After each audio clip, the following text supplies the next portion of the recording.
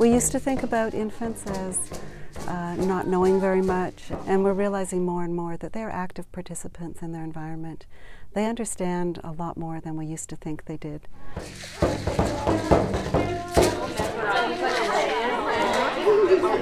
We know that if babies are not talked to and not sung to, they don't develop the same cognitive capacities and the same social capacities as infants who have lots of stimulation.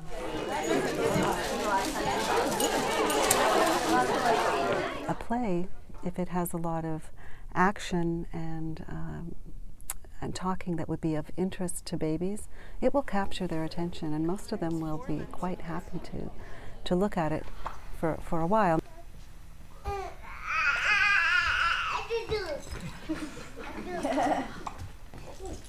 Just talking to Mary Frances Moore, who helped create it. Sounds like it might be the only thing of its kind in Canada. She's not entirely sure, but it sounds like it might be. What was really great about it was so simple.